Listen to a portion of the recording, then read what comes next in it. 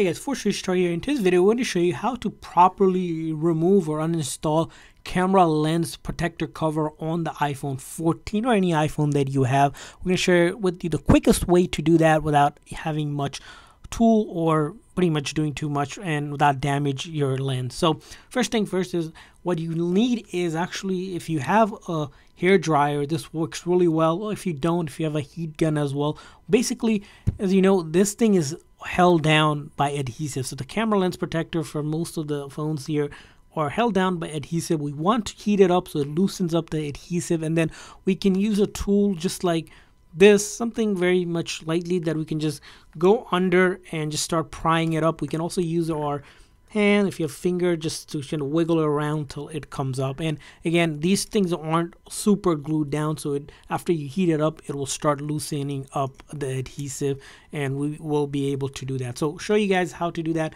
So I have a hair dryer here. I'm turning it on very low heat, and then I'll apply heat first time and then try to pry it up, and then I'll do it again a few times.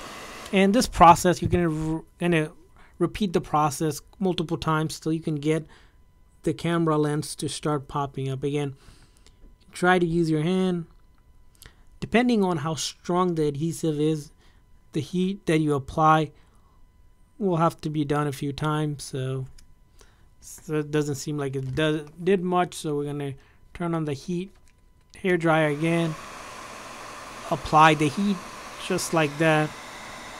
Again, lightly low heat is important. You don't want to heat it up too much because you don't want to damage your phone.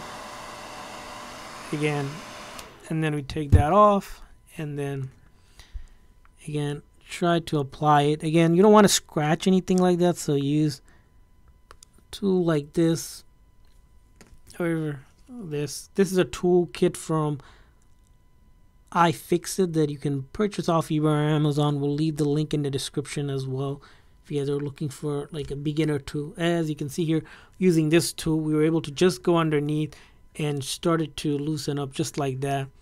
And then you can just use your hand. You don't even need that. And then simply just pull it up just like that. See how easy it is. We did it twice. Sometimes it takes 3-4 times of heating it and then trying it. Again, all depends on how strong the adhesive is. So that's how you do it. Hopefully you found this video helpful. If so, make sure to like and subscribe button.